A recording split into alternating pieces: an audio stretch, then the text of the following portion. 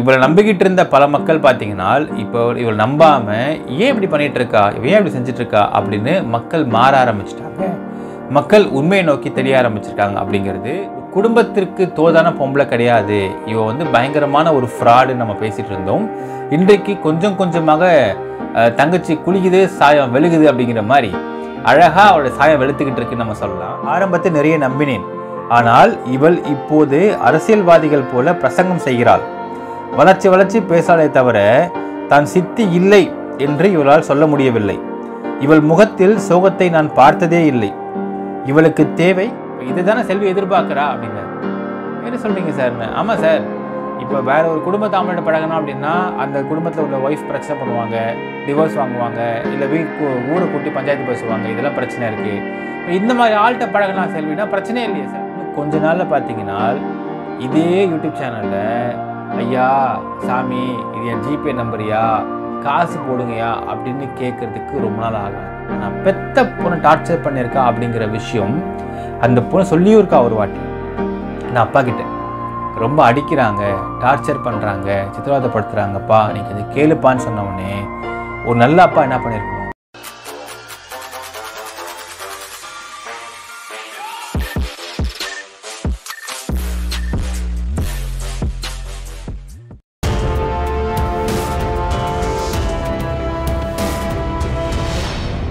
அன்பார்ந்த மக்களுக்கு வணக்கம். நான் உங்கள் கார்த்திக் பிள்ளை and welcome to the KTV. Kallakurichi மாவட்டம் ஒரு பிரைவேட் ஸ்கூல் 12th படித்த ஒரு மாணவி மேலே இருந்து குதித்து தற்கொலை பண்ணி கொண்ட ஒரு சம்பவம். ஸோ இப்போ ரீசெண்டாக பார்த்தீங்கன்னா மக்களே, இந்த நம்ம ஆரம்பத்தில் சொல்லிட்டு இருக்கோம், நம்ம ஆரம்பத்துலேருந்து இந்த செல்வி ஒரு ஃப்ராடு, இவன் வந்து பணத்துக்காக மட்டும்தான் இந்த மாதிரி பண்ணிட்டு இருக்காளே தவிர இவளுக்கு நீதி வேண்டாம். நீதி அப்படின்னு எதிர்பார்க்குறவங்க கோர்ட்டுக்கு மட்டுமே செல்வார்கள். மக்கள்கிட்ட போகணும், நான் வந்து வீடியோ பேசணும் அப்படிங்கிற எண்ணம் வைத்திருக்க மாட்டார்கள் அப்படின்னு நம்ம தெளிவாக சொல்லிட்டு இருந்தோம். இப்போ வர வர பார்த்தீங்கன்னா மக்களுக்கு அந்த உண்மை தெரிய ஆரம்பிச்சிருக்கிறது அப்படிங்கிறது தான் இங்கே வந்து அருமையான விஷயம் சொல்லலாம். ஸோ பெட்டர் லேட் தேன் நெவர்னு ஒரு பழமொழி சொல்லுவாங்க இங்கிலீஷில். அந்த மாதிரி மக்கள் இவளை நம்பிக்கிட்டு இருந்த பல மக்கள் பார்த்தீங்கன்னா இப்போ இவள் நம்பாமல் ஏன் இப்படி பண்ணிகிட்டு இருக்கா, ஏன் இப்படி செஞ்சுட்டு இருக்கா அப்படின்னு மக்கள் மாற ஆரம்பிச்சிட்டாங்க. மக்கள் உண்மையை நோக்கி தெரிய ஆரம்பிச்சிருக்காங்க. அப்படிங்கிறது மிகவும் அருமையான விஷயம்னு சொல்லலாம் மக்களே.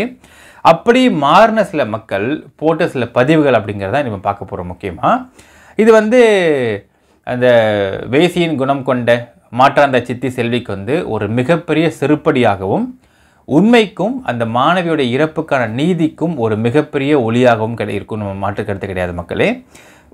பதிவுக்குள்ளே போயிடலாம். ஃபர்ஸ்ட் அதை பதிவு பண்ணியிருக்காரு. என்ன போட்டிருக்காருன்னா, இந்த பதிவு இவள் ஒரு சாக்கடை என்பதை நிரூபித்துள்ளது. இவளிடம் அந்த பெண் எவ்வளவு கஷ்டப்பட்டு இருப்பாளோ, வாயில ஒரு கூவம் ஆறையே வைத்திருக்கிறாள் அப்படின்னு தெளிவாக போட்டிருக்காரு. இதை நம்ம ஆரம்பத்திலே சொல்லிட்டு இருந்தோம் மக்களே. ஒரு பெத்த அம்மாவால், ஒரு நல்ல அம்மாவால் இந்த மாதிரிலாம் ஒரு பொண்ணை வந்து என் பொண்ணை ரேப் பண்ணிட்டாங்கன்னு பேசவே முடியாது. சப்போஸ் ரேப்பே பண்ணியிருந்தாலும் அந்த அந்த அந்த விஷயத்தை வெளியே சொல்கிறது கூட அந்த அந்த லேடி வருத்தப்படுவாங்க. இந்த அளவுக்கு வந்து கூவி கூவி வந்து பேசிகிட்டு இருக்க மாட்டாங்க நம்ம சொல்லியிருந்தோம். அது மட்டும் இல்லாமல் இவ நல்ல பொம்பளை கிடையாதுங்க, இவ ஒரு குடும்பத்திற்கு தோதான பொம்பளை கிடையாது, இவ வந்து பயங்கரமான ஒரு ஃப்ராடுன்னு நம்ம பேசிகிட்டு இருந்தோம். இன்றைக்கு கொஞ்சம் கொஞ்சமாக தங்கச்சி குளிக்குது சாயம் வெளுகுது அப்படிங்கிற மாதிரி அழகாக அவளோட சாயம் வெளுத்துக்கிட்டு இருக்குன்னு நம்ம சொல்லலாம். இவ என்ன மாதிரியான கூவம், என்ன மாதிரி கலீஜு, என்ன மாதிரி அருவறுப்பான பொம்பளை, எவ்வளவு கேவலமான பொம்பளை அப்படிங்கிறதெல்லாம் கொஞ்சம் கொஞ்சமாக வெளியாகிட்டு இருக்குன்னு சொல்லலாம். அந்த ஒரு வார்த்தை நான் சொல்கிறேன் பாருங்கள், எவ்வளவு கேவலமான பொம்பளை அப்படிங்கிற வார்த்தைக்கு அடுத்தது ஒரு விஷயம் வருது. அதை கண்டிப்பாக நீங்கள் கேட்குறப்ப தெரியும். நெக்ஸ்ட்டு இன்னொருத்தர் போட்டிருக்காரு, அதே நபர் தான் போட்டிருக்காரு.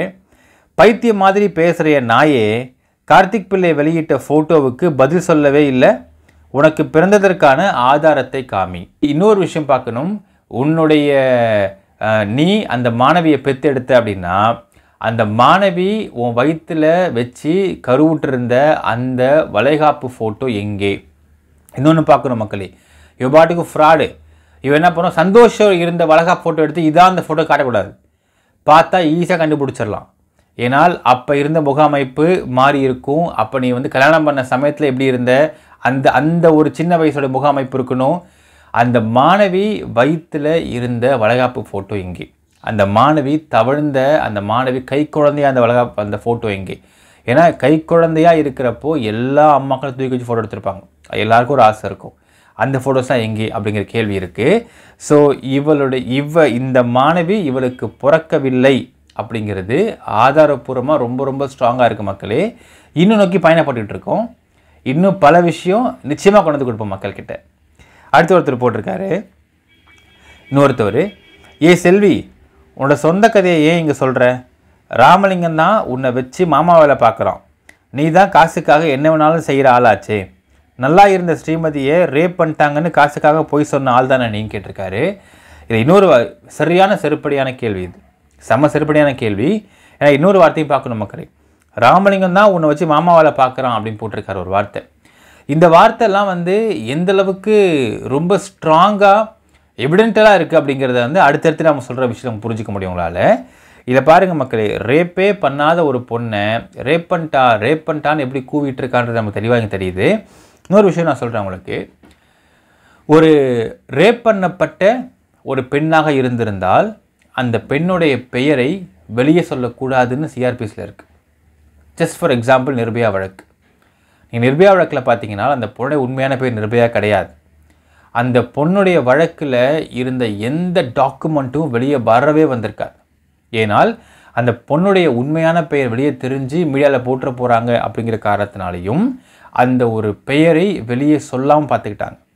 இன்ஃபேக்ட் பார்த்தா மக்களே, நிர்பயாவுடைய முகம் வெளியே வந்திருக்காது. அவள் எப்படி இருப்பான்னு யாருக்குமே தெரியாது.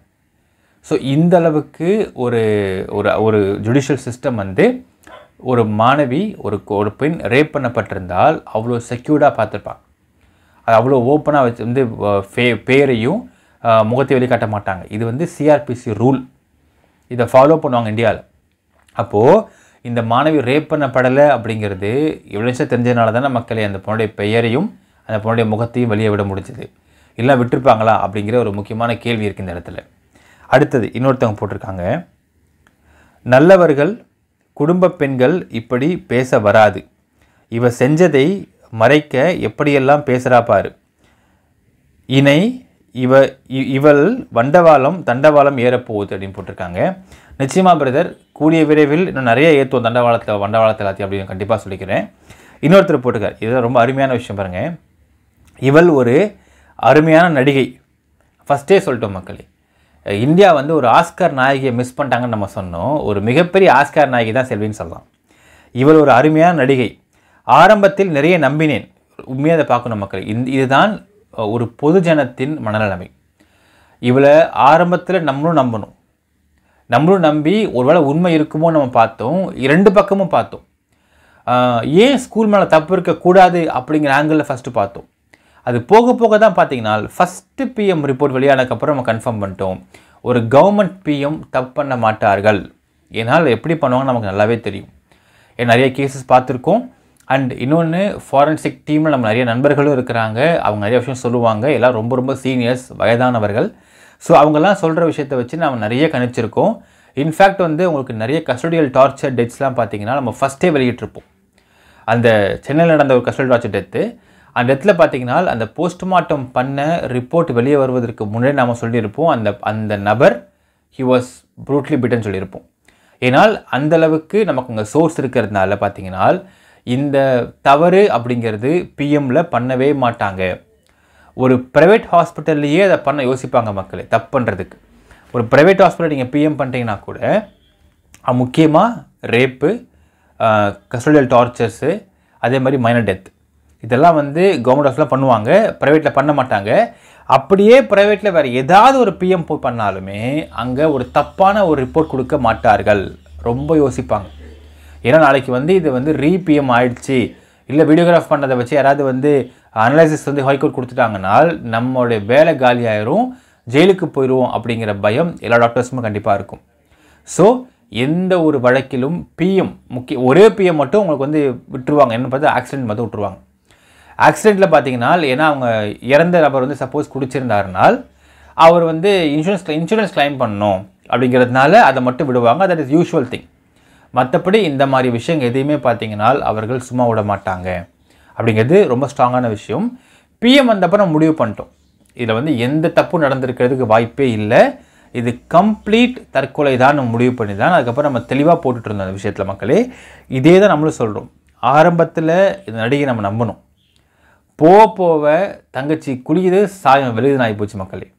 இதை பாருங்க போட்டிருக்காரு. இவள் ஒரு அருமையான நடிகை, ஆரம்பத்தில் நிறைய நம்பினேன், ஆனால் இவள் இப்போது அரசியல்வாதிகள் போல பிரசங்கம் செய்கிறாள்.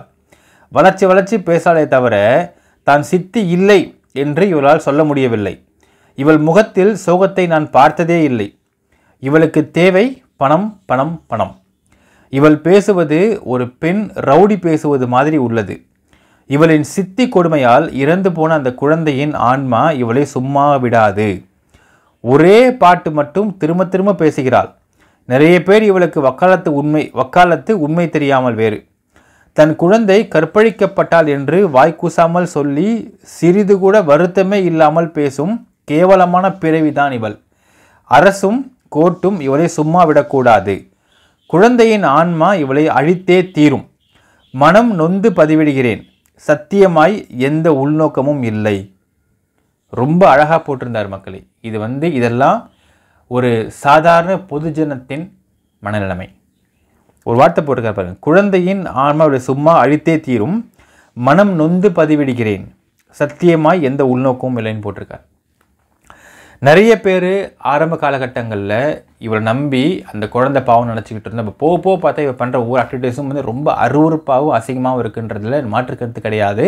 அதே மாதிரி அந்த குழந்தைக்கு நீதி கிடைக்கணும், அவள் எப்படி இறந்தா அப்படிங்கிற விஷயம் வெளியே எக்ஸ்போஸ் ஆகணும் அப்படின்னு நினைக்கக்கூடிய அனைவருமே மனம் நொந்து கூட தான் இருக்கிறார்கள்.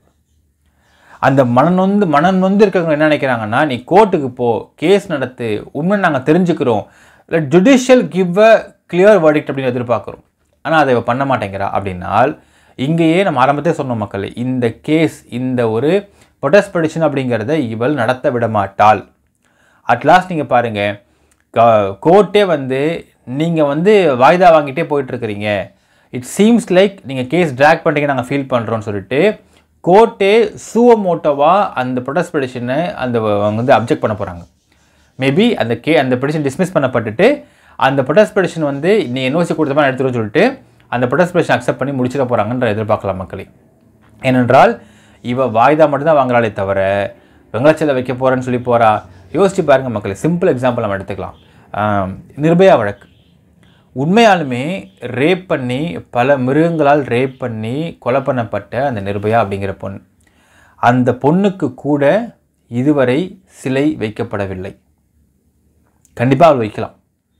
ஏன்னா இந்த நாட்டுடைய தரித்திரம் இந்த மாதிரி ஆட்கள் அப்படிங்கிறதுக்கு நிச்சயமாக வெளிக்காமிட்டு சொல்லலாம். அந்த பொண்ணுக்கு கூட எங்கேயும் சிலை வைக்கப்படவில்லை. எல்லாத்துக்கும் மேலே அந்த பொண்ணுடைய அப்பாவோ அம்மாவோ இந்த நிமிஷம் வரைக்கும் வெளியே யூடியூப் சேனல் ஸ்டார்ட் பண்ண போகிறேன், என் பொண்ணை எப்படிலாம் வளர்த்தேன்னு நான் சொல்ல போகிறேன், என் பொண்ணை எப்படிலாம் நான் பார்த்தேன்னு நான் சொல்ல போகிறேன், என் பொண்ணை எப்படிலாம் நான் கண்ணுங்கிறத வச்சுருந்தேன் ஃபோட்டோ காட்ட போகிறேன், என் பொண்ணை எப்படிலாம் கொலை பண்ணாங்க நான் பேச போகிறேன் அப்படிங்கிற மாதிரி எந்த ஒரு விஷயத்தையுமே அந்த நிர்பயாவின் பெத்தெடுத்த தாய் தந்தை வெளியே பேசலை. இன்ஃபேக்ட் அவங்க மீடியாக்கிட்டே பெருசாக வரவே இல்லை. வெரி வெரி ரேர் கிளிப்ஸ் தான் இருக்கும். அவங்க யூடியூப் சேனல் ஆரம்பிக்கலை, அவங்க வெளியே பேசலை, அவங்க ஃபண்டு கலெக்ட் பண்ணல, அவங்க வெங்கச்சலை வைக்க சொல்லலை. இன்ஃபேக்ட் அந்த பொண்ணை புதைச்சாங்க எரிச்சாங்களோ வாட்டெவர், அந்த இடத்துல மணிமண்டபம் கட்டலை. இது எதுவுமே அவங்க அந்த அம்மா செய்யலை, அந்த குடும்பமே செய்யலை. ஆனால் எதுவுமே நடக்காத ஒரு பொண்ணுக்கு சிம்பிள் எக்ஸாம்பிள் மக்களே, எதற்காக வெங்கலச்சிலை? வெங்கலச்சிலை எதற்கு? வெங்கலச்சிலை வச்சு என்ன பண்ண போகிற நீ?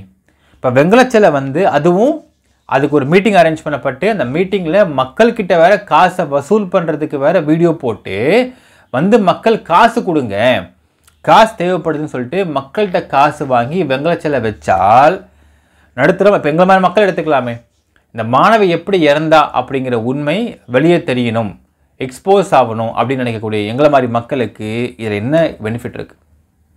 என்ன இருக்குது பெனிஃபிட்? இந்த வெங்கலச்சிலை வச்சா உண்மை வெளியே வந்துருமா, இல்லை கோர்ட்டில் தீர்ப்பு கொடுத்துருவாங்களா அப்படின்னு கேள்வி இருக்கா இல்லையா மக்களே? அதுவும் மக்கள்கிட்ட ஏன் காசு வாங்கணும்?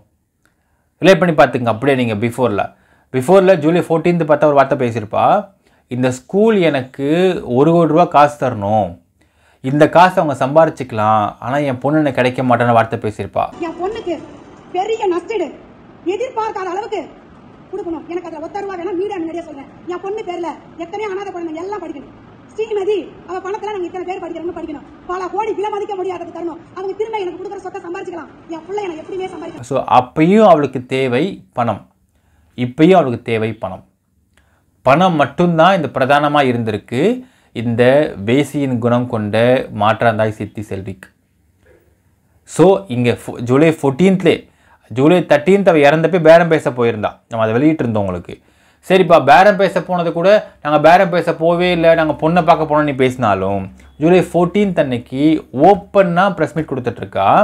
இந்த ஸ்கூலில் எனக்கு பணம் தரணும், பல கோடி ரூபாய் தரணும், அந்த ரூபாய் அவங்க சம்பாரிச்சிக்கலாம், நான் இந்த காசு வச்சு ஒன்றும் பண்ண மாட்டேன், எனக்கு அந்த காசு தேவையில்லை, நான் ட்ரஸ்ட் வைக்க போகிறேன், நான் வந்து என் பொண்ணுமே பல பேர் படிக்க வைக்க போகிறேன் அப்படின்னு சொல்லிட்டு சென்டிமெண்ட் சீனை விட்டுருப்பான். நீ உன் பொண்ணு மாதிரி படிக்க வைக்க போகிறேன்னா எதுக்கு ஊரா மட்டும் காசு உனக்கு? உன் வீட்டை விற்றுரு, உன் காட்டை விற்றுரு, உன் வீட்டை அடக்க வச்சு உன் நகையெல்லாம் விற்றுரு, அதை படிக்க வை பல பொண்ணுங்களை. எதற்காக ஸ்கூல்கிட்டேருந்து 1 கோடி ரூபாய் காசை வாங்கி நீ படிக்க வைக்கணும்? என்ன காரணம், என்ன அவசியம் வேண்டியிருக்கு? யோசிச்சு பாருங்கள் மக்களே. ஒரு பெத்த அம்மா இந்த வார்த்தை கூறுவாங்களா? Will just related to Nirbhaya case. இதுவரை நிர்பயாவுடைய அம்மாவோ அப்பாவோ வெளியே வந்து எப்போ ரேப் பண்ணி கொலை பண்ணிட்டாங்க, ரேப் பண்ணி கொலை பண்ண அத்தனை பேரும் எனக்கு இவ்வளோ ரூபாய் கோடி கோடி காசு கேட்டிருக்காங்களா? மக்களே, அவங்க அரசாங்கத்துக்கிட்டேயே எந்த நிவாரணம் கேட்கல.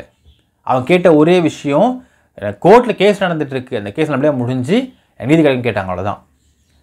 அரசாங்கத்துக்கிட்ட நிவாரணம் கேட்கல, மக்கள்கிட்ட காசு கேட்கல. நிர்பயாவோட குடும்பம் மக்கள்கிட்ட காசு கேட்கல, அரசாங்கத்தை நிவாரணம் கேட்கல. எல்லாத்துக்கும் மேலே அந்த ரேப் பண்ணவங்களை மேலே எந்த ஒரு காசும் அவங்க போய் பிடுங்கலை, எதுவுமே செய்யலை. அவங்க they just believe the court, nothing else. ஆனால் இவளை பாருங்கள், அந்த பொண்ணு இவ பெத்த தாயே இல்லை நமக்கு இப்போ தெரியுது. ரிலேட் பண்ணி பார்க்கலாம் இப்போ இந்த விஷயத்த. ஜூலை 13th பேரம் பேசுகிறா, ஜூலை 14th வெளியே வந்து பேசுமே கொடுக்குறப்போ எனக்கு இவ்வளோ கோடி ரூபாய் காசு தான் கேட்குறா. அப்பயே நம்ம யோசித்தோம் என்னடா தப்பாக இருக்குது இந்த பொம்பளைன்னு சொல்லிட்டு. இப்போ திருப்பியும் பாருங்கள், மீட்டிங் போட்டு காசு கேட்குறா, செலவு வைக்க போகிறேங்கிறா. ஏன்? சிலை வைப்பதென்றால் உன் வீட்டை விற்றுரு, அடகு வச்சிரு, உன் நல்லா இருக்குல்ல விற்றுரு, எல்லாத்தையும் உன் நகையெல்லாம் விற்றுரு. விற்று என்ன மிஞ்சி போனால் வந்து ஒரு 2 லட்சம் 3 லட்சம் ஆகும்னு வச்சுக்கங்களேன். அந்த எல்லாத்தையும் விற்றுரு, விற்று செலவு வச்சுக்கோம் பொண்ணுக்கு. எதற்காக மக்கள்கிட்ட காசு கேட்குறோம் செலவு வைக்கிறதுக்கு? என்ன காரணம், என்ன அவசியம் அப்படின்னால் சிம்பிள் மக்களே. இந்த வேசியின் குணம் கொண்ட மாற்றாந்தாய் செல்வி பார்த்தீங்கன்னா பணம் தான் பிரதானம், பணத்துக்கு தான் எல்லா வேலையும் பார்த்துட்டு இருக்கா அப்படின்னு நம்ம சொல்லலாம். இன்னொரு முக்கியமான விஷயம் மக்களே, ஒரு நேயர் கால் பண்ணியிருந்தார், ரொம்ப அல்டிமேட் நேயர் கால் பண்ணி கேட்டிருந்தார். சார் நீங்கள் சொன்ன மாதிரியே பாருங்கள் சார், கரெக்டாக நடக்குது பாருங்கள். எல்ஐசி பாலிசி போட்டால் அவங்கள ஊர் சுற்றிக்கிட்டு இருந்திருக்கா. பணம் இருக்குன்ற ஒரே காரணத்துக்காகவும் அவன் வந்து கட்சியில் இருக்கான்ற காரணத்துக்காக திராவிட மணி கூட வந்து பழகிட்டு இருந்திருக்கா, ஒரு கேர்ள் ஃப்ரெண்டாக இருந்திருக்கா, எல்லா வேலையும் பார்த்துருக்கா. இன்ஃபேக்ட் அந்த காண்டமே மேபி தெரில சார், அவளும் அந்த திராவிட மணி யூஸ் பண்ண காரணமாக வந்திருக்க வாய்ப்பு இருக்குன்னு சொல்கிறாங்க. இது மக்கள் கருத்துப்பா, இந்த செல்வி மக்கள் கருத்து பார்த்துக்க, சரியா? அப்படிப்பட்ட இவ எவ்வளோ அசிங்கமாட்டிருக்கா பாருங்கள் சார். இன்றைக்கி ஒரு குடிகாரன் அவளுக்கு யூடியூப் சேனல் ஆரம்பித்து கொடுத்துட்டான். யூடியூப் சேனல் ஆரம்பித்து கொடுத்துட்டான் அப்படிங்கிற காரணத்துக்காகவே இந்த குடிகாரன் வீட்டில் உட்கார வச்சு அவள் வந்து அணைச்சி பார்த்துக்கிட்டு இருக்கா. அப்படின்னால் என்ன மாதிரி பொம்பளை சார் இவ அப்படின்னு கேட்டார். அப்போ நாம் சொன்ன மக்களே, உண்மைதான் சார், என்ன பண்ணுறது? இப்போ நம்மளாம் வந்து ஒருத்தவங்க வீட்டுக்கு வந்து கெஸ்ட்டாக போகிறோம் அப்படின்னா ஃபர்ஸ்ட் ஆஃப் ஆல் ஃபேமிலியெலாம் போக மாட்டோம், ஒய்ஃபை கூப்பிட்டு தான் போவோம். அதே மாதிரி விருந்தும் மருந்தும் 3 வேளைக்கு தான் சொல்லி பழமொழி சொல்லுவாங்க. அதே மாதிரி ஒருத்தவங்க வீட்டுக்கு போகிறோம், கெஸ்ட்டாக போகிறோன்னா அங்கே ஒரு வேளை சாப்பிட்டோன்னா முடிஞ்சு போச்சு.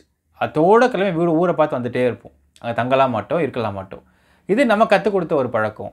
ஆனால் இப்போ இவனுக்கு பார்த்தீங்கன்னா வந்து ஒரு கேர் ஆஃப் பிளாட்ஃபார்ம் சார். இவனை வந்து குடும்பம் துரத்தி விட்டாங்க ஊர்லேருந்து. இவனுக்கு வந்து வீடு வாசல் கிடையாது, குடும்பம் கிடையாது, எதுவுமே கிடையாது.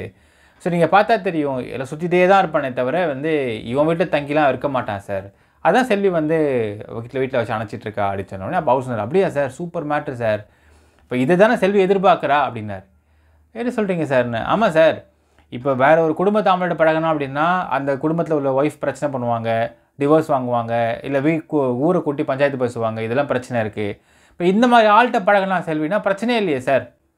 கேட்க ஆள் கிடையாது, பிரச்சனை பண்ண ஆள் கிடையாது, எதுக்கும் ஆள் கிடையாது, கேர் ஆஃப் பிளாட்ஃபார்மு, என்ன வேணால் பண்ணிக்கலாமே சார் அந்த அவன்கிட்ட. அதான் புது பாய் ஃப்ரெண்டை சேர்த்துட்டா போல செல்வின்னு சொன்னார். அப்போ நாம் சொன்னால் அதான் சார் ஒன்றும் புரிய மாட்டேங்குது. ஏன்னா இப்போது ராமலிங்கம் வேறு வீட்டில் இருக்காரு சார் த்ரீசமாக இருக்கும் சார், என்ன சார் சொல்லுவாங்க அப்படின்னாரு மக்களே. சரி, அதுக்கு மேலே வேணாம், சென்சார் பண்ணலாம் மக்களே. இன்னொன்று சொன்னார் வார்த்தை என்னன்னு பார்த்தீங்கன்னா, ராமலிங்கம் இருக்கிறப்பவே ஒருத்தனை கூட்டு வந்து வீட்டில் பாய் ஃப்ரெண்டாக வச்சிட்டு இருக்கா செல்வி அப்படின்னால், அப்போது ராமலிங்கம் இல்லாதப்போ யோசிச்சு பாருங்கள் சார் அப்படின்னு சொன்னார் வார்த்தை. ரொம்ப யோசிக்க வேண்டிய விஷயம் மக்கள் இந்த இடம்.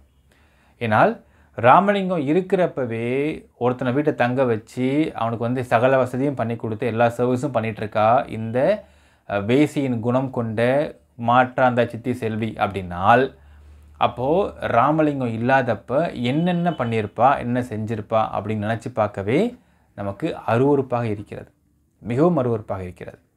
இப்போ ஆக்சுவலாக பார்த்திங்கன்னா ஒரு பக்கம் இவருடைய கேரக்டர், இன்னொரு பக்கம் இவ பண்ணுற டார்ச்சர், இன்னொரு பக்கம் இவருடைய சொத்து அப்படிங்கிற ஒரு மிகப்பெரிய பேராசை, எல்லாத்துக்கும் மேலே ஒரு மாற்றாந்தாய் பொண்ணு தானே, அவள் செத்துட்டு போகிறா.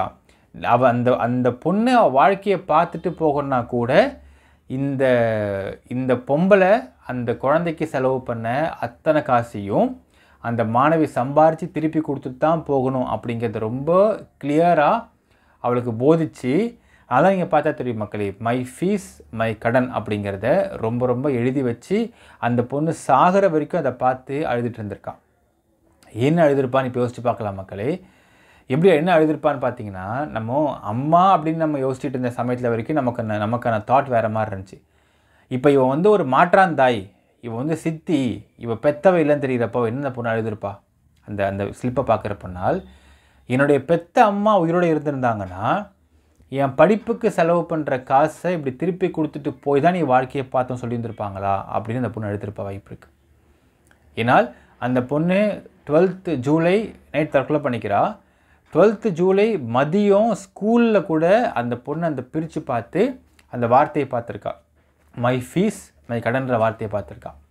அதை பார்த்து அழுது சுற்றி உள்ள சக ஃப்ரெண்ட்ஸ் கிட்ட வந்து ஷேரும் பண்ணியிருக்கா அந்த விஷயத்தை. அப்படின்றப்போ அப்போது என்னுடைய பெத்த அம்மா உயிரோடு இருந்தாங்கனால் எனக்கு செலவு பண்ணுற பணத்தை இப்படி திருப்பி கொடுத்துட்டு போய் வாழ்க்கையை பார்த்துட்டு போன்னு சொல்லியிருப்பாங்களா? அப்போ என் பெத்த அம்மா என்னை விட்டுட்டு ஏன் போனாங்க? அப்போ நானே என் பெத்த அம்மாட்டே பேசாமல் போயிடறேனே, நான் ஏன் இங்கேருந்து நான் இங்கே சாகணும் இவகிட்ட? ஏன் இங்கே சித்திரவதை அனுபவிக்கணும்? ஏன் இவ என்னை போட்டு அடிக்கணும்? ஏன் சித்திரவதை பண்ணேன்னு? அப்போ நானே என் பெத்த அம்மாட்டே போயிடுறேன், நிம்மதியாவது என்னை பார்த்துப்பாங்கல்ல அப்படிங்கிற எவ்வளோ மன ஓட்டம் போராட்டம் இருந்திருக்கும் அந்த குழந்தைக்கு சாகிறதுக்கு முன்னாடி. ஏன்னா கடைசி வரைக்கும் ஒரு நல்ல அம்மா பாசம் கிடையாது அந்த பொண்ணுக்கு.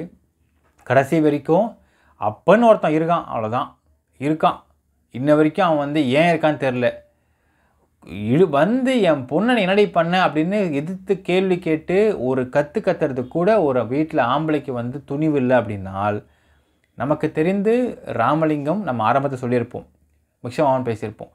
அந்த மிக்சர் மாமா அப்படிங்கிற வார்த்தைக்கு ரொம்ப ரொம்ப கரெக்டான ஒரு பிளேஸில் உட்காந்துருக்கா ராமலிங்கம் நம்ம சொல்லலாம் மக்களே. ஏன்னா ஒரு பக்கம் மினிஸ்டர் கட்டி பிடிச்சிட்டு இருக்கான், அந்த மினிஸ்டர் கட்டி பிடிக்கிறப்ப இவ்வளோ கட்டி பிடிச்சிக்கிட்டு இருக்கா. அப்படிங்கிறப்போ ஒரு அடி ஒன்று விட்டு என்ன நினச்சிட்டு கட்டி பிடிச்சிட்டு இருக்க முன்னாடி அப்படின்னு சொல்கிறத கூட தெம்பு இல்லை. பக்கத்துல நின்று பார்த்துட்டு இருக்கான் அந்த விஷயத்தை அப்படின்றது அருவருப்பான விஷயம். சரி, அதாவது அவன் பர்சனலு, அவன் மட்டும் கட்டி பிடிச்சிட்டு போன்னு சொல்லலாம். ஆனால் பெத்த பொண்ணை டார்ச்சர் பண்ணியிருக்கா அப்படிங்கிற விஷயம் அந்த பொண்ணு சொல்லியும் இருக்கா ஒரு வாட்டி. நான் அப்பா கிட்ட ரொம்ப அடிக்கிறாங்க, டார்ச்சர் பண்ணுறாங்க, சித்திரவதைப்படுத்துகிறாங்கப்பா, நீ கொஞ்சம் கேளுப்பான்னு சொன்னவொடனே ஒரு நல்ல அப்பா என்ன பண்ணியிருக்கணும்? கிளம்பி வந்திருக்கணும். அவன் கூட இருக்கம்மா, நீ வாமான்னு வந்திருக்கணும். இல்லையா ஒன்று பண்ணியிருக்கணும், நீ வாமா நான் கூட இருக்கேன்னு சொல்லிட்டு நேரில் வந்து அந்த பொண்ணை ஹாஸ்டலில் சேர்த்து விட்டுட்டு வேறு ஒரு கார்டியன்கிட்ட அந்த பொண்ணை ஒப்படைச்சிட்டு அப்புறம் கிளம்பி போயிருக்கணும். நான் உனக்கு காசு போட்டு விட்டுறேம்மா, அக்கௌண்ட் ஆரம்பித்து விட்டுறேன், நான் உனக்கு பைசா போடுறேன், அந்த பைசா நீ செலவு பண்ணிட்டு நீ இரு, நீ படி, அப்பா உன்னை பார்த்துக்கிறேன், உனக்கு அந்த சித்தி வேணாம், அந்த கொடுமை வேணாம் சொல்லியிருந்துருக்கணும். ஒரு அப்பாவா அதை கூட பண்ணுறதுக்கு திராணி இல்லாத ஒரு மிக்சர் மாமா தான் இந்த ராமலிங்கம். அப்போ இந்த பொண்ணுக்கு எவ்வளோ மன ஓட்டம் வந்திருக்கும் மக்களே. ஒரு பக்கம் தன்னை பெத்த அம்மா செத்து போயிட்டாங்க, அவங்க இருந்திருந்தா நம்மளை பாசமாக வச்சுருந்துருப்பாங்க, அவங்க இல்லை. இன்னொரு பக்கம் பெத்த அப்பான்னு சொல்லக்கூடியவன் இவ பேச்சை கேட்டு ஆடிக்கிட்டு இருக்கான், நம்மளை கண்டு கூட மாட்டேங்கிறான். அப்போ இந்த பொண்ணு எங்கே போவா, என்ன பண்ணுவா, யாரை போய் கேட்பா? பெற்றவங்களே சரியாக இல்லைன்றப்போ நமக்கு தெரியும் மக்களே, ஒரு பெற்றவங்க சரியாக இல்லாத ஒரு குடும்பத்தில் ஒரு பொண்ணாக பிறந்த அந்த பொண்ணு வளர்றது அப்படிங்கிறது ரொம்ப ரொம்ப கஷ்டம். பெற்றவங்க சரியில்லாமல் இருக்கிற குடும்பத்திலே அப்படின்னால் ஒரு பெற்றவங்க உயிரோடு இல்லை, அந்த அம்மா உயிரோடு இல்லை, ஆனால் அந்த மாற்றாந்தாயிட்ட வந்து கொடுமை அனுபவிச்சிட்ருக்கா அப்படின்னா அதை அந்த பொண்ணு டேக்கிள் பண்ண முடியும்னு நினைக்கிறீங்களா? கண்டிப்பாக முடியாது. அப்போது இறக்குறப்போ அம்மா நான் உங்ககிட்டே வந்துடுறேம்மா, அங்கே நிம்மதியாக நான் இருக்கலாம், எங்களால் டார்ச்சர் தாங்க முடியலம்மா, என்னை அடிச்சுட்டே இருக்கா, அப்பாவும் கண்டுக்க மாட்டேங்கிறாரு, அப்பாட்ட நான் சொல்லி சொல்லி பார்த்துட்டேன் அவரும் கண்டுக்கலை, நான் உங்ககிட்டே வந்துடுறேம்மா அப்படிங்கிற எவ்வளவு மன ஓட்டத்துலேயும் மன போராட்டத்துலேயும் இந்த பொண்ணு இறந்து போயிருப்பான்னு நினைக்கிறப்போ உண்மையிலேயே மனசு வேதனையாக இருக்குது மக்களே, உண்மையாக வேதனை இருக்குது. அப்போ இந்த மாணவிக்கான நீதி அப்படிங்கிறது வெங்கலச்சிலை வைக்கணும், நாமக்கல்ல மீட்டிங் போட்டிருக்கோம், எல்லோரும் வந்துருங்க, துட்டு கொடுத்துட்டு போங்க அப்படிங்கிறது தான் இந்த மாணவிக்கான நீதியா? இந்த மாணவிக்கு நீதின்றது மணிமண்டபம் கட்டியிருக்கோம், மணிமண்டபம் கட்டிட்டு நாங்கள் உட்காந்து எப்போ பாரு படுத்துன்னு நான் வீடியோ போட்டு உட்காந்துருப்பேன் அப்படிங்கிறது தான் மாணவிக்கான நீதியா? மாணவிக்கான நீதி அப்படிங்கிறது கோர்ட்டில் வந்து ப்ரொடெஸ்ட் போட்டிருக்கோம், வாய்தாவாக வாங்கிட்டு இருப்போம், ஆனால் எனக்காக பேசக்கூடிய வக்கீல் பார்த்தீங்கன்னா 300 ஓட்டை இருக்குது, 500 ஓட்டை இருக்குன்னு சொல்லி வாய்க்கிட்டே பேசிகிட்டு இருப்பான், நாங்கள் போய் கேட்டால் ஜட்ஜுக்கிட்ட படிக்கலன்னு சொல்லி பேசிகிட்டு இருப்போம், இப்படி வாய்தா வாங்கி கேஸ் கடத்திக்கிட்டு உட்காந்துருப்போன்றதா மாணவிக்கான நீதியா அப்படின்னு கேட்க கேள்வி இருக்கா இல்லையா மக்களே? இவளுக்கு மாணவிக்கு நீதிலாம் அவசியமே இல்லை. இவளை பொறுத்தளவுக்கு யூடியூப் சேனல் ஆரம்பித்து இதில் வந்து பிரச்சாரம் பண்ணணும், இதனை அரசியல் லாபத்திற்கு பயன்படுத்தணும், மக்கள்கிட்ட காசு வாங்கணும். ஐ பெட் மக்களே, இன்னும் கொஞ்ச நாளில் பார்த்தீங்கன்னா இதே யூடியூப் சேனலில் ஐயா சாமி இது என் ஜிபே நம்பரையா, காசு போடுங்கயா அப்படின்னு கேட்குறதுக்கு ரொம்ப நாள் ஆகாது. அந்த டிஜிட்டல் பிச்சையும் இந்த வேசியின் குணம் கொண்ட மாற்றாந்தாய் சித்தி செல்வி சீக்கிரத்தில் செய்வா அப்படிங்கிறதுல நோ டவுட். அவளுக்கு வேண்டியது பணம், எந்த ரூபத்தில் வந்தால் என்ன, எவனா எல்ஐசி போகிறேன்னு சொல்லிட்டு கூட்டும் போய் எல்ஐசி போட்டானா அவன் கூட வந்து கொஞ்சம் பணம் சம்பாதிக்கலாம். இல்லை கட்சிக்காரன் அவன் வந்து கட்சியில் இருக்கான் அப்படின்னா அவங்க கூட என்னென்னா பண்ணி என்ன சர்வீஸ்னால் பண்ணி பணம் சம்பாதிச்சிடலாம். இல்லை ரெண்டுமே கிடைக்கல அப்படின்னால் இந்த மாதிரி ஒரு யூடியூப் சேனல் ஆரம்பிச்சிடறான்னு சொன்னால் அவங்க கூட ஏதாவது பண்ணியும் அவன் மூலிமா என்னத்தை நம்ம கேதர் பண்ணிக்க முடியும்னு பார்த்துக்கிட்டு ஒரு சேனல் ஆரம்பிச்சு பணம் சம்பாதிச்சிக்கலாம். எது எப்படியோ யாரோ ஒரு பெத்த பொண்ணு செத்து போயிட்டானா இந்த பொண்ணு ஏன் பொண்ணு தான், நான் தான் பெத்தன்னு பொய்யும் சொல்லி அந்த ஸ்கூல்கிட்ட ஓப்பன் ப்ரெஸ் மீட்டில் பணம் கேட்டு பணம் சம்பாதிக்கலாம், பேரம் பேசி பணம் சம்பாதிக்கலாம். அப்படிங்கிற மாதிரியான ஒரு பணத்தின் பேய் தான் இந்த மாற்றாந்தாய் சித்தி செல்வி. இப்படி பணத்துக்காக என்ன வேணால் பணம் நினைக்கிறேன்னா என்ன மக்கள் நம்ம சொல்லுவோம், வேசின்னு சொல்லுவோம். ஸோ வேசியின் குணம் கொண்ட மாற்றாந்தாய் சித்தி செல்வி விரைவில் கைதாகப்பட வேண்டும். யோசித்து பாருங்கள் மக்களே, நம்ம வீட்டிலலாம் நம்ம ஒருத்தவங்க வந்து தங்க வைக்கிறோம் அப்படின்னால் தங்க வைப்போமா? சரி தங்க ரகரானா அதிகபட்சம் ஒரு வேளை 2 வேளை அவ்வளோதான், அதுக்கு மேலே நம்மக்கிட்ட வரவங்க அவங்களே புரிஞ்சுட்டு போயிடுவாங்க. Guest should also always be a guest, அவ்வளோதான். ஆனால் ஒருத்தர் யூடியூப் சேனல் ஆரம்பித்து கொடுக்குறான் அப்படிங்கிற காரணத்துக்காக அவனை வீட்லேயே உட்கார வச்சுக்கிட்டு சாப்பாடு போட்டு அணைச்சிக்கிட்டு எல்லா வேலையும் எல்லா சர்வீஸும் பண்ணிக்கிட்டு ஒருத்தி இருக்கிறா. இன்னொருத்தவன் தனக்காக பேசுகிறான்னு தெரிஞ்சவனே அவன் வீட்டுக்கு சென்னைக்கு வந்து அவன் வீட்டு வேலைலாம் பார்த்து சாமான் விளக்கி துணி துவச்சி சோறாக்கி போட்டு எல்லா சர்வீஸையும் பண்ணிட்டு ஒருத்தி இருக்கிறா அப்படின்னால் நமக்கு தெளிவாக சொல்லலாம் மக்களே, பணம் கிடைக்குது, பணத்தின் மூலிமா நமக்கு இவங்க பணம் கிடைக்க போகிற நமக்கு அப்படின்னால் அவங்க என்ன வேணால் நம்ம செஞ்சு கொடுக்கலாம் அப்படிங்கிற எண்ணம் கொண்ட வேசியின் குணம் கொண்ட மாற்றாந்தாய் சித்தி செல்வி இவெல்லாம் உயிரோடு இருக்கிறதுக்கு லாய்க்கில்லை. பாகுபலியோட டயலாக் ஒன்று வரும் மக்களே, என்னென்னா குமாரவர்மா ஒவ்வொரு கோழைக்கும் காலம் ஒரு நேரத்தை கொடுக்கும் அப்படின்னு சொல்லுவாங்க.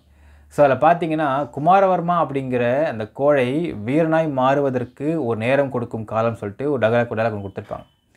இந்த நிமிஷம் வரைக்கும் பார்த்தீங்கன்னா ராமலிங்கம் என்கின்ற மிக்சர் மாமா வீரனாக மாறுவதற்கு காலம் நேரத்தை கொடுத்து கொண்டே இருக்கிறது. இன்ன வரைக்கும் ராமலிங்கம் மிக்சர் வீரனாக மாறுறதுக்கு வாய்ப்பே இல்லையான்னு தோணுது. எப்பா பெட்டர் லேட் தென் நெவர் ராமலிங்கம், இப்போயாவது நீ ஒரு வீரனாக உனக்கு கொஞ்சமாவது ரோஷமான வெக்கம் சுறுசுறும் இருந்துச்சுன்னா நீ ஒரு வீரனாக மாறி வெளியே அந்த பொம்பளையை நீ துரத்தி விட்டுன்னு வச்சுக்கோயேன், எல்லாம் கிளியர் ஆகும், எல்லாமே கிளியர் ஆகும், பல உண்மைகள் வெளிச்சம் போட்டு வெளியே வரும் அப்படின்னு நம்ம எதிர்பார்க்கலாம். ஸோ இது நடந்தால் அந்த மாணவி என்ன எதிர்பார்த்தாலோ சாகிறப்போ எனக்கு என் பெத்த அம்மாவும் இல்லை பாசம் காட்டுற செத்து போயிட்டாங்க, என்னை பெத்த அப்பாவும் கண்டுக்க மாட்டேங்கிறாரு எதையுமே அப்படிங்கிற அந்த ஒரு மனக்குமுறல், மன ஏக்கம் நிவர்த்தி அடையணும், அவள் ஆத்மா சாந்தி அடையணும் அப்படின்னால் இந்த மாதிரியான வேசியின் குணம் கொண்ட மாற்றாந்தாய் சித்தி செல்வியை இந்த ராமலிங்கம் தோரத்துலாம் வச்சுக்கலாம் மக்களே. இதுக்கு நிறைய விஷயம், நிறைய உண்மைகள் இன்னும் பதிலடிச்சுட்டு வந்த மக்கள் எக்ஸ்போஸ் ஆகணும் எதிர்பார்க்கலாம் மக்களே. ஸோ நடக்குதான்னு பார்க்கலாம்.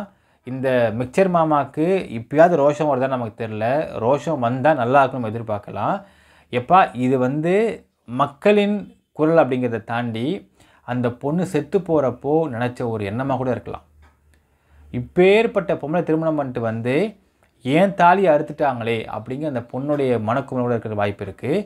அந்த மனக்குமுறல் நிவர்த்தி ஆகணும்னால் இந்த மாதிரி பொம்பளையை வீட்டில் வச்சு குடும்பம் நடத்த முடியாது. நீ இருக்கிறப்போ ஒருத்தன் கூட்டு உட்கார வச்சுக்கா வீட்டில்னால், நீ இல்லாதப்போ யோசிச்சுப்பார். இதற்கு மேல் ஒரு ஆம்பளைக்கான ஒரு ஒரு ஆண்மை அப்படின்னு சொல்கிறக்கூடிய அந்த ஒரு வீரம் அப்படின்னு இல்லைனால் ராமலிங்கெல்லாம் ஆம்பளைன்னு வெளியே சொல்லிக்கிறதுக்கு லாய்க்கே இல்லைன்னு சொல்லலாம் மக்களே. என்ன நினைக்கிறீங்க அப்படிங்கிறத கமெண்ட்டில் மென்ஷன் பண்ணுங்கள். நன்றி, வணக்கம்.